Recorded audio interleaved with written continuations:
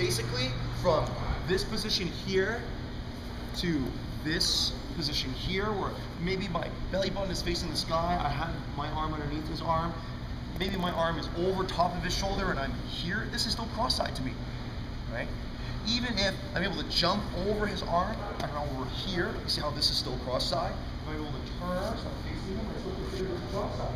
And I'm able to this side here, or my lat is controlling his neck, this is still cross-side to me. And if I'm on this side, once again, this is all cross-side. I consider cross-side to be anything from this part of his belt all the way over to this spectrum. Now there's many different ways to control cross-side.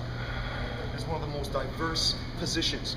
A common flaw when people are maintaining cross-side is that they're here, but they're just arbitrarily switching their hip. There is no rhyme or reason for them to be doing so. All right? You have to understand that every single movement that you make, it has to have purpose. This is very similar to people who are striking and they just always move their hands. There is so much arbitrary movement that they're just doing a whole bunch of nothing. All right? So we want to make our movements purposeful. Now, a common thing that a person will do when you're in top cross-side is that they'll put their hand on your hip. Why? Because they're trying to push away here, they're trying to create space and possibly trying to put their guard in. Okay, this is what a lot of people will do. This also happens when you're trying to pass, maybe you don't have that tight of a cross-side yet, you're not that high, and then maybe you're here, but they'll try and push your hip so that you can't come any closer. All right? Well, what we're going to do is we're going to talk about a solution to that problem. Now, let's make the problem very precise. Basically, the person is just going to put their palm around the crest of your hip. Okay, this is their palm, and it's not their forearm. It's a little bit tougher to do this with the forearm, so we're just going to make it easy. We're just going to make this easy. So when I have cross-side, I have Joe's neck, everything's going well for me, but you see how he puts his palm on my hip? He's just trying to push. What I'm going to do is I'm switching my hip. So I'm turning my body here, and thus I'm making my hip disappear. There's nothing for him to push against. Right? So this is a great way for me to dissolve his push. However, what I want to do is I want to follow up with this and look at my legs, I'm just going to scissor my leg so that my knee comes up to his head, and now I've trapped his arm. Can you pull your arm out? It's very difficult. See how I'm still controlling his neck, I'm still cradling his neck, and I'm pulling my elbow in to my hip bone so he can't escape. When I get into that position, he's going to push, switch. See how high my knee goes? Right to his head. I don't stick it out. Can I do it again, please?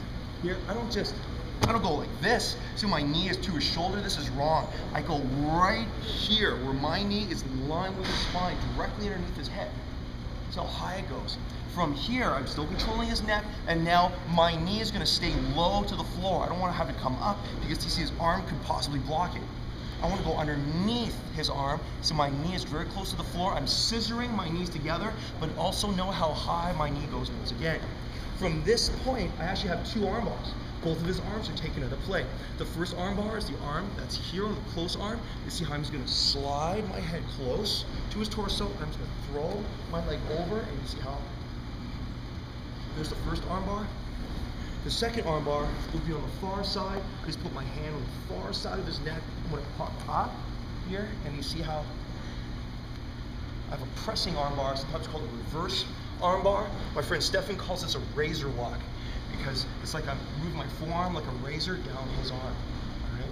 We can talk about both these locks in a moment, but the key thing, actually, Adam, can I borrow you please so that Joe can see the movement, is to go and take that arm out of play. So the mistake that I want everybody to understand is the arbitrary movement that could be happening from top cross-side. People are just switching their hip, but for no reason. Understand that if he does nothing, I'm just going to be right here. This is fine. He's going to maintain the position. However, if he does push on my hip, you see how I dissolve the push by switching my hip. I turn. Thus, there's nothing for him to push against. Look how high my knee goes. Right against his temple. I should be weird that I'm going to go and hit him in the head. From here, my knee stays low against the floor. I don't want to bring it high. You can see how his arm blocks me, or I can't get the position that I want. It stays nice and low, and you see how high my knee goes. Here, I'm controlling his arm with my elbow. So my elbow is on top of my lap. Can you pull your arm up? No. And I want everybody to go try it. So one more time, please. Pushing my hip. Side push. I switch my hip, my knee comes up really high, and then I scissor my knee, and then conventional cross dive knee, post it, Adam, or you see how my knee is close to the front of your hip. I should be trapping your arm, the person should be able to pull their arm out.